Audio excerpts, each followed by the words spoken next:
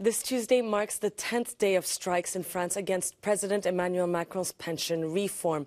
Thousands are taking to the streets to voice their fury after Macron's government rammed the legislation through parliament without a vote by using a special constitutional clause. Violent clashes between protesters and police have been reported, and many videos of altercations have gone viral on social media.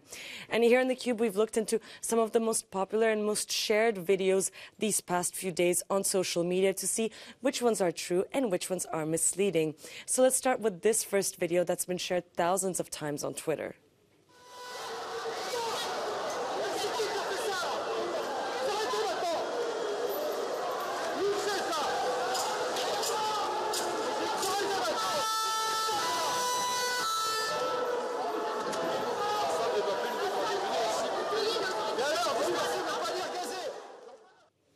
It claims to show the National Gendarmerie, a branch of the French armed forces, intervening during an altercation between the anti-protest police and demonstrators, and even telling the policemen that their methods are too violent.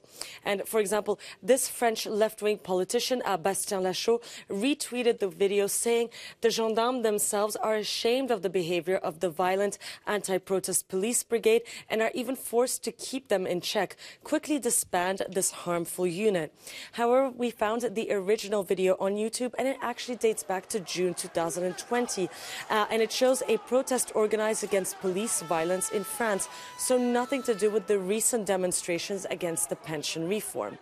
And then the second video that's also been massively shared on social media caused the bemusement of thousands of people around the world.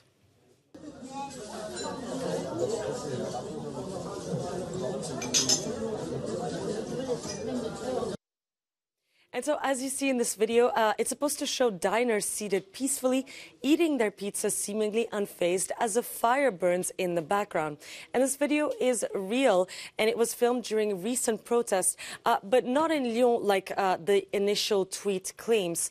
And the French newspaper Libération found that it was actually filmed in Saint-Étienne, so in East Central France, on March 20th, not too far away from Lyon, actually.